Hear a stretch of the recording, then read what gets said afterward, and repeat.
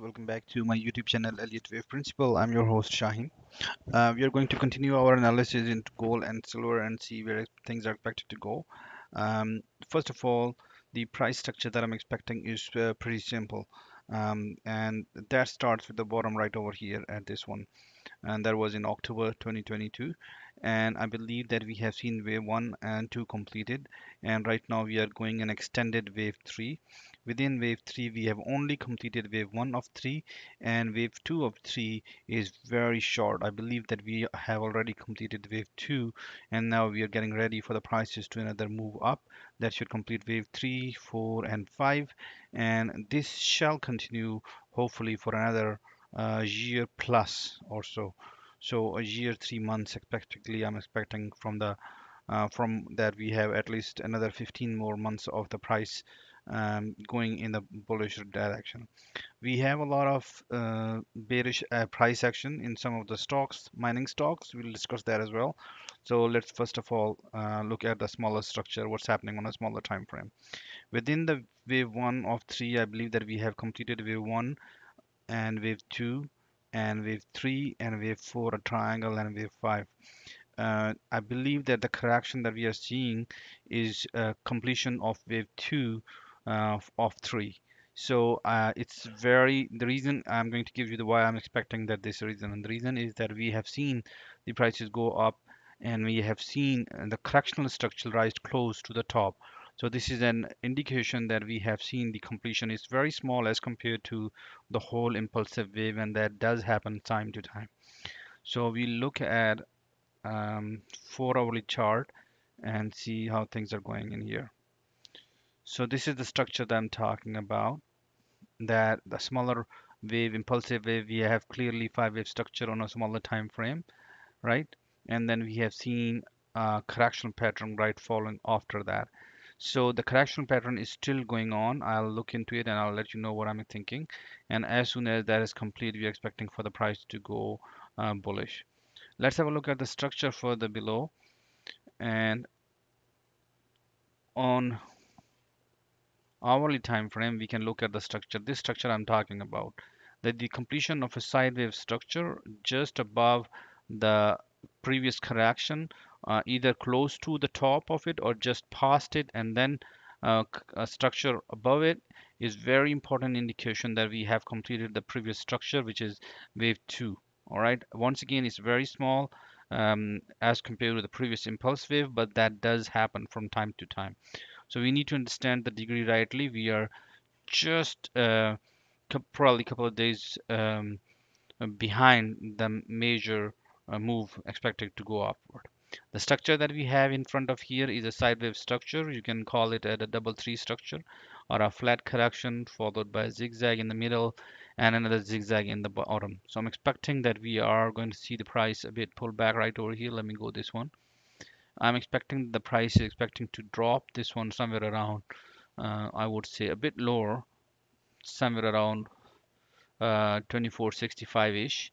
And from over here, we are expecting the bounce back above, and that the bounce above would confirm that the structure is complete. All right, but I'm expecting for a next day or two for prices to come down.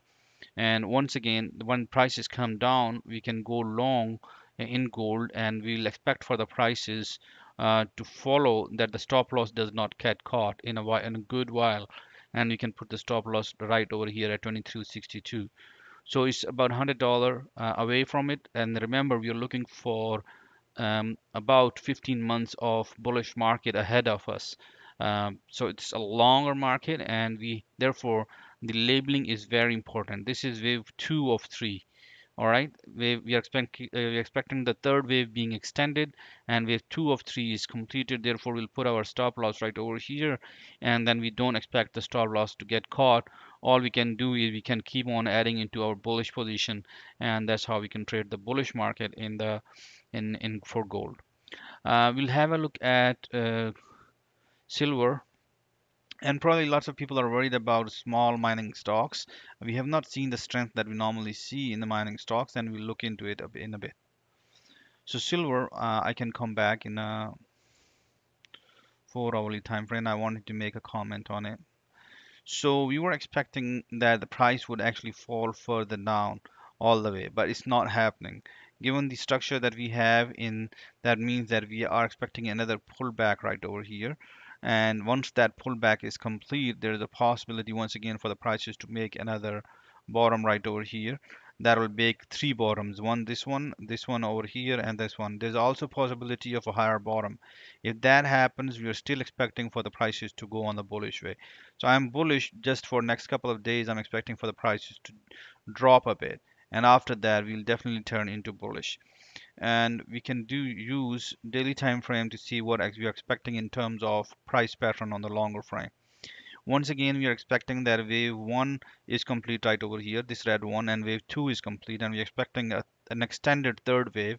Within the third wave, we have completed wave 1 of 3, and which is wave subwave 1 and 2 and 3 and 4 and 5. And we have a bit of overlap in it, just hardly any, but if it is, you can consider it as the leading diagonal. And once again, if you look at it, we jumped just above the previous fourth wave structure right over here. So either wave 2 is complete at this point, or we are going to probably come down and complete. But this is a very important support zone. I'm not expecting for the prices to go further deep down over here. When the prices come down for next couple of days or in a day, we can definitely use the previous low, which is right over here, 22, and then we can expect the prices to go long, and this stop loss will not be caught. This is once again a bullish price behavior. Once again, approximately another 15 months of bullish price action, and we got to understand that silver is only getting ready. We have seen wave 1 and 2 and wave 1 and 2.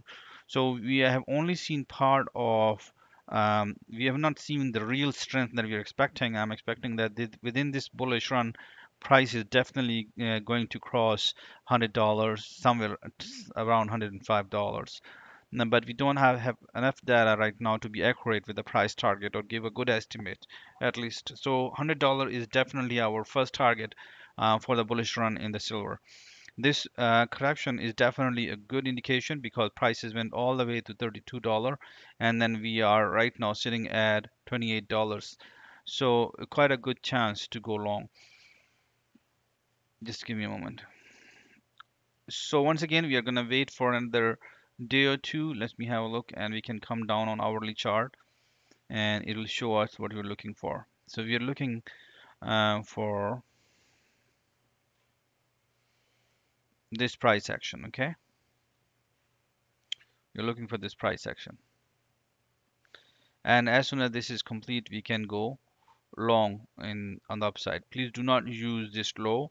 There's a possibility we can actually see a double bottom. So please do not use this low to go long. Keep an eye that you want to stay in the market for a longer period of time. So use a higher time frame low, which is 4 hours. You can go on a higher time frame low, and which would be the nearest one with this one. It's not a good idea still. And I think if you want to go this one, this should be a bit risky, but this one definitely is a good position to go long. Okay. Let's have a look at GDX, okay, and see where GDX is expected.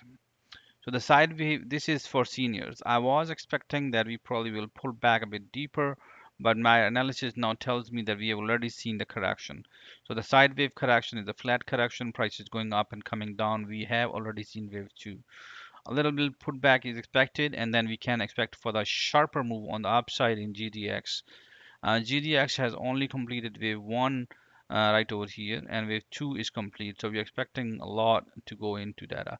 Let's have a look. I think we have correct labeling for it. So if you want to use an excellent labeling, then this is once again wave 1 and this is wave 2, and we are only in extended wave 3. We have only completed wave 1 and wave 2 of an extended wave. So a lot of price action is left in GDX. Do not worry, we have strong bullish behavior coming in GDX that will definitely bring the miners, the small time frame miners as well up. So this is juniors. We can look into juniors and almost a similar behavior. So once again, we have a swing on the upside and we have a correction. And then we have either you can say correction handed over here or over here. Over here makes more sense. We have an impulsive wave and a correction. Okay.